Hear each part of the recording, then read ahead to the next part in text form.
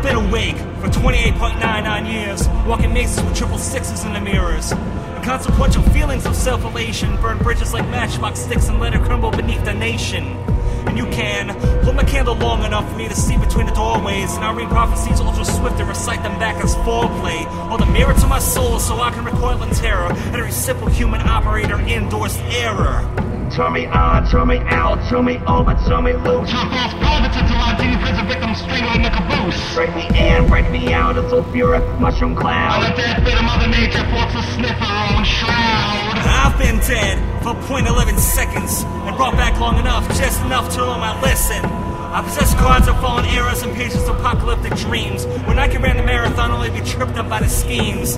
God help me if the world inside my head holds less sway than any out. God help me if literal barricades making me a prisoner of doubt. Misfortune and cornucopias of life, myriad choices. Really muddles and confuses me, melancholy, dead and voiceless. Stream of thought is underhanded and forced deprecation, feeding pages of dribble with mass caloric inflations. Just long enough to give up, give out a death sentence, gleefully held up by terror's evolutionary apprentice. And if you survive long enough to make it to the next life, be reassured and comfortable that I'll turn out the lights.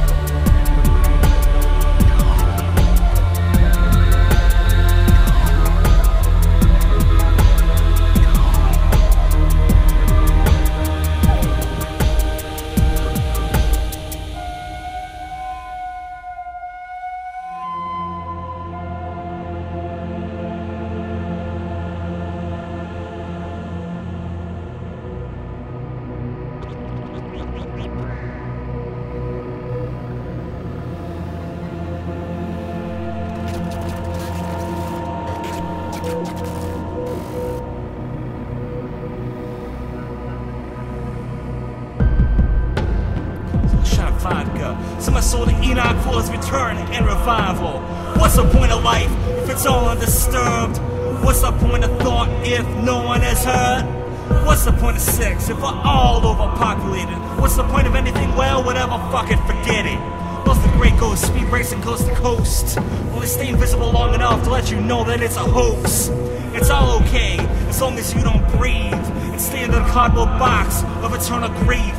You see the faces of your friends posted on milk cartons, plant the memories and possessions in the cemetery gardens. Hold a candle for the vigilant, bust a block for the hatred. I crack the throat that always leave the secrets naked. Quasi-circumstantial gutter sluts and ruts, falling to the wayside on the back seat of the bus.